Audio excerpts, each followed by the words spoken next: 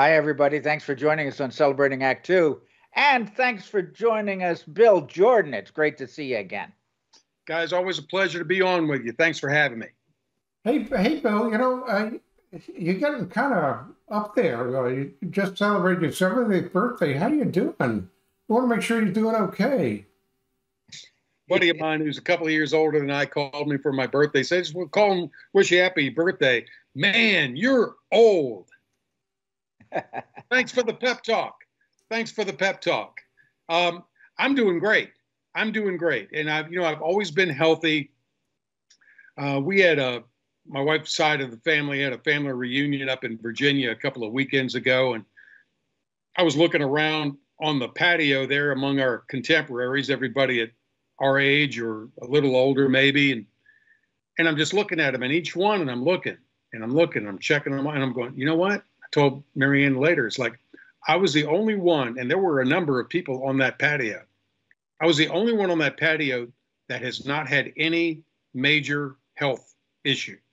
Wow, good for you. I am blessed beyond measure. But as I was getting towards 70 this past year, while I have always felt good and considered myself in good health, I decided that I wanted evidence. I wanted proof that I was doing well. Because I've always been one to go, I don't need a physical. I'm fine. I don't need to go to the dermatologist. I'm okay. But in the past few months, as I've shared before with you guys, I went back in for a sleep study. I was snoring again. My wife was concerned about it. She wasn't sleeping well because I was snoring so badly. Sure. I qualified for the CPAP, got back on the CPAP machine, went in for my physical, got the blood work done, got extra blood work done for testosterone levels.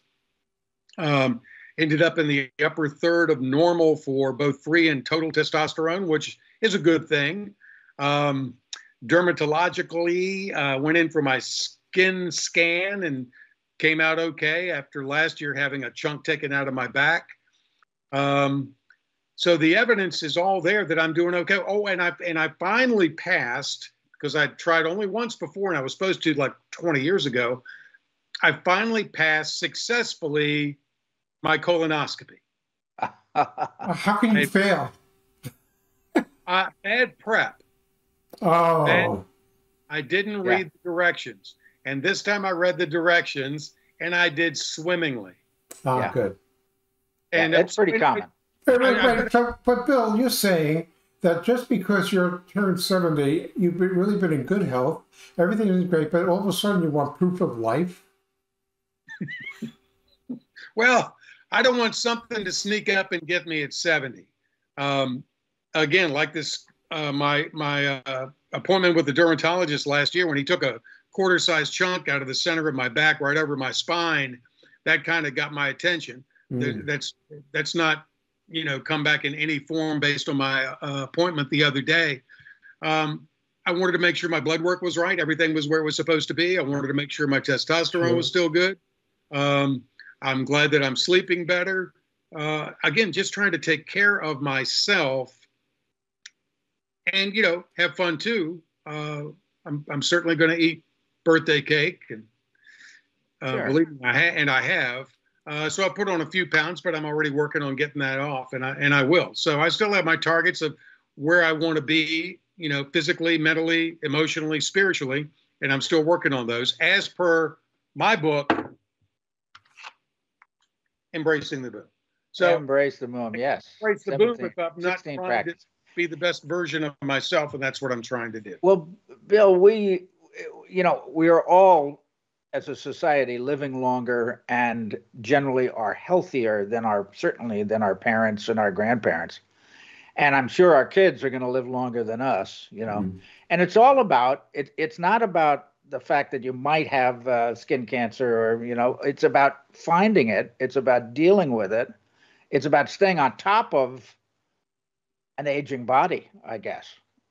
So you're doing the right thing, even though you didn't do it up until age 70. Now that you're 70, you got smart. Yeah. I mean, I was fortunate. I was very, very fortunate and very blessed, good genetics and all that stuff. So that would just encourage people, take care of yourself. I get the whole thing about, hey, I've earned where I am in life. I'm going to eat the cake and I want to if I want to sit and watch Netflix 24 hours a day, that's what I'm going to do. But, you know, I think it's a lot about, and we've talked about it, it's quality of life. It's not necessarily how long we live, it's how well we live. Right. And also, with your philosophy, if you want to have your cake and eat it too, now, unlike with our parents and grandparents, when we get the problems that they got and passed on from, there are a lot of things that people can take care of. And I mean, things that, you know, skin cancer, all the time they're clipping and they're burning off, or they're giving a shot and taking care of stuff that used to be a death sentence. Now is, oh, this is manageable, it's chronic, and just have it checked often enough, and we keep in front of it. So what you're doing is something that we're a little bit older than you, and we've been doing for years. For instance, I see a dermatologist every 4 months because I had a serious skin cancer. But now every couple of months they clip stuff off, and life is good.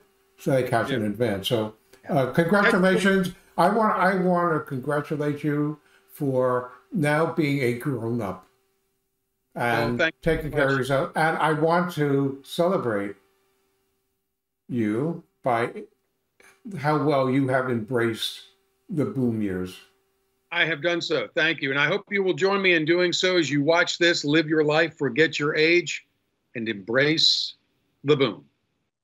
Thanks, guys. For more on Celebrating Act Two, visit our webpage, follow us on Facebook, subscribe to us on YouTube, and tell your friends. Celebrating Act Two is the user manual for the second half of your life.